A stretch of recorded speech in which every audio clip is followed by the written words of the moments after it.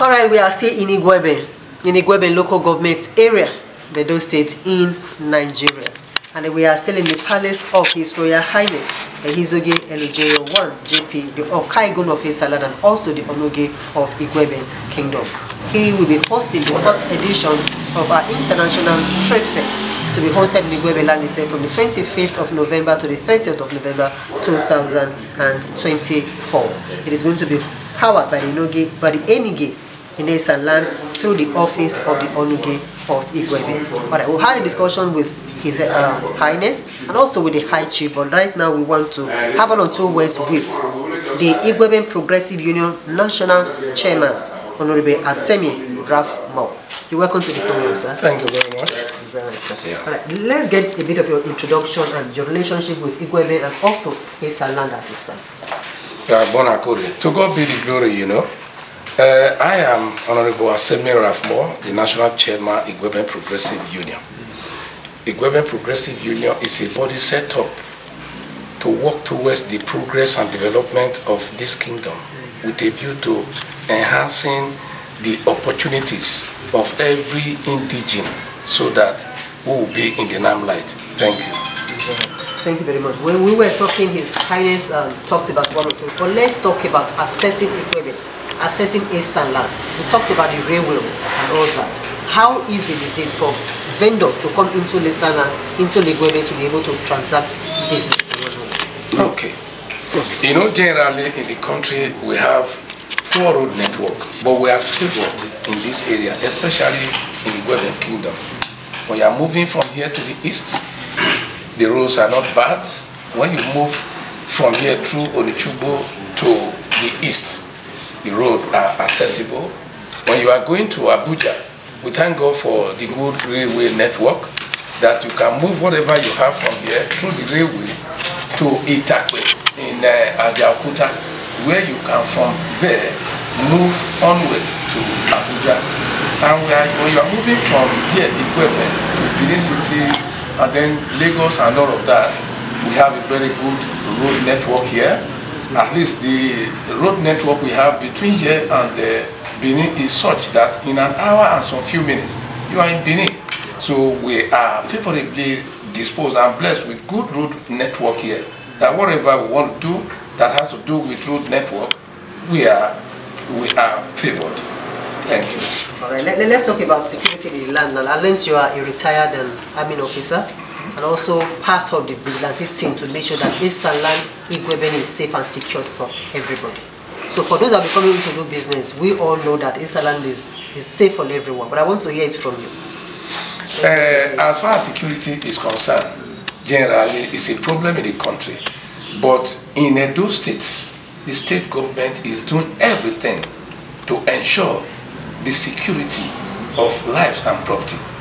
Alongside with the Edo State government, the individual towns and communities, especially this Igueben community, in assistance to the effort of the governor, there are community vigilante individuals and groups that whenever any such a thing is happening, they know what to do. Because a situation whereby all those type of a thing is trying to rear its head here, under a twinkle of an eye, wherever the people are, they will be apprehended. So here is free for transaction. Insecurity is not really a problem because as much as possible, our community, we are security conscious in collaboration with the local government council and the state government. Even the local government council is not doing badly at all. It's totally assisting the police, the vigilante, and rendering whatever assistance that is required to curb insecurity. So we are favored with the state government, with the local government, and the efforts of the community in the area of making sure that security is something anybody don't have to have any threat about here. So we are okay. Thank you so much. And I would like to, before I ask my last question, I would like to have a brief introduction of his executive as well. I think the secretary. Okay. Sitting. No, let me introduce you. Okay. I'm the secretary to IPU. I am Honorable Peter Ogun, the auditor to IPU. My name is Honorable Walter Sande, Social Secretary, IPU. My name is Akabo Douglas. I'm the Assistant Secretary, IPU.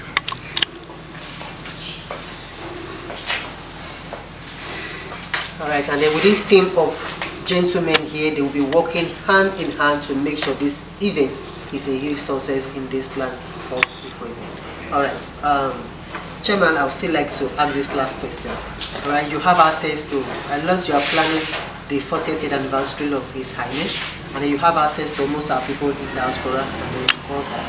Now, what will be your last word for every sons and daughters of this land? Because you see, most of us, we tend to run away. Like I tell every one of us, at the end of it all, we all still have to come back to this land of Esan, to this land called Igueben, when we all go. You are a retired officer now, you are back home to your place. Why didn't you stay where you are? This place is your own. Yeah. You can't neglect this place. It has to be built, so that when our children are grown, wherever they go to, they will have where to come to. Alright, so what will be your last word for every Esan sons and daughters? This time around, I want to say this day is a blessed time for all Esan sons and daughters, especially Igueben community. And to God be the glory for our Royal Highness. You can imagine somebody celebrating the 40th year coronation anniversary. Within this period, there have been wonders. In his time, great achievements, laudable ones have been made. And if you go into the various communities, you will see developments, structures springing up here and there. And as much as possible, the Highness is such an agile man that is even more active than the military people. He takes farming as another big venture. He encourages those at home and abroad. And in most cases too, he travels outside home, he goes abroad to see our sons and daughters, to tell them that the business of Igueben is not business as usual, that things have changed. And because of this, see how our sons and daughters are flourishing, coming home, doing one project or the other, and the time is developing. For me, we want to say I am proud to be a citizen of this community, because since I retired over 13 years ago, I'm at home. You see, I'm growing younger now. I'm enjoying everything here. There is food, there is security. The Highness has made me proud. The community, they are good people. I'm encouraging our children in the diaspora, come home sometime and let us plan together and make this kingdom a great and decent one in Edo State. This is my prayer for everybody. Thank you. Let me quickly add it. You know, when you talk about international trade fair, I learned that last trade fair that was held in Igueben outside the palace here some years, couple of years ago. Most people do not really kill into this angle called trade fair.